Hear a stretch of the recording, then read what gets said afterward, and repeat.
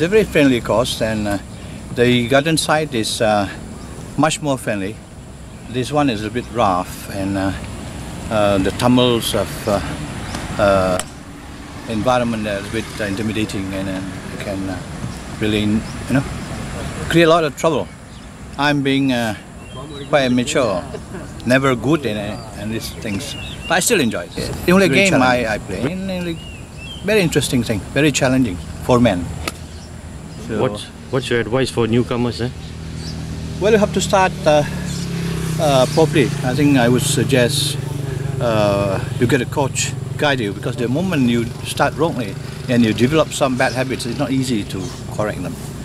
My feeling is that, but I could never really have that start, initial part of my golf game. I wish I could have done it right. And then now, after 10 years, then I realized that some things I really did wrong and tried to correct it myself. And then friends, they are being naughty friends. They wouldn't tell you. They like to wax you and laugh at you.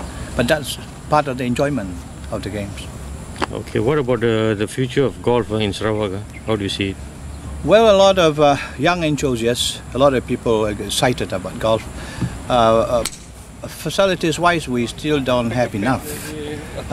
Hopefully, if we could provide better facilities, better golf courses here, and then people could enjoy themselves learning the games and all this. I'm sure we could produce many good golfers.